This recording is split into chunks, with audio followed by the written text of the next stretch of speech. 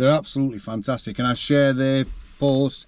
I shared some of this morning actually off them, and this is the type of community and people that I respect and look up to so much. I can't begin to tell you how much I respect them. Just give me a sec. So they put a post on this morning. It takes a long time for this phone to, but I don't think I'm in a right good place. Right, put out there, go back into my own account. Right, it's doing it, it's saying searching. So this morning I turned Facebook on, as I always do. There it is, changing hands. Take It Tuesday. So this is food that's free at Woodhouse to community. And I shared post. Well, yesterday I was going down Woodhouse and I popped in to see Kid Richard, right nice lad, and his wife. And what did I go in charity shop for? Well, don't forget, I like Roy Cropper. I'd already got a bag with some bread cakes and some dripping in. And something just come to mind, and I thought I want to go in and thank him and his wife for all they do in community. So I did. I popped in changing hands, and I shook his hand, and we had a little chat, and I said, if there's out I can do, support you in any way, I will do. And I thanked him for all he did, and then I left. And then I get a message about an hour later, and this woman had put on I could read the message to you actually. Let me just, if it's going to take me ages to get back into my account, then I'm not going to even read it yet. But basically she said, you put phone out at window, it seems to get a better signal, doesn't it? This might be in two parts because I've been ranting a lot, haven't I?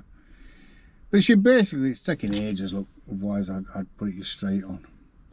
So she basically says, I can't believe what I've just seen. Michael Fogg coming out at charity shop in Woodhouse. Absolutely disgusting. With a bag bursting with stuff that he's got. We weren't fucking bursting it. We're 3 packets of dripping and some bread cakes. I didn't even get it from there. All money that fat bastard's got, she put. And he's going in charity shops. Disgusting. And when I saw it, I was a little bit, how can I say, it just didn't bother me. I'm not averse to going in charity shops and buying stuff anyway. Not wrong with that. Some right bargains. Bought a right nice suit off Ecclesall Road out of a charity shop. Beautiful suit. Barney Goodman's. Anyway, back to the story. So she'd put this rant on about me going in charity shop, but she didn't. She'd see me, but she didn't approach me. She didn't come up to my face and saying, you shouldn't be going in there with all money you've got, you fat bastard. Because I'd have said to her, well, I didn't go to buy out, I just went in to show me support. That's all I did. But she didn't, did she? She went to Facebook and obviously sat back to them in a scruffy, mucky little flat somewhere. And, yeah, like keyboard warriors like they are, having a rant. Thinking she was going to get lots of support, but she didn't get none. But I put posts on saying, I explained what I'd gone into charity shop for, and that was it.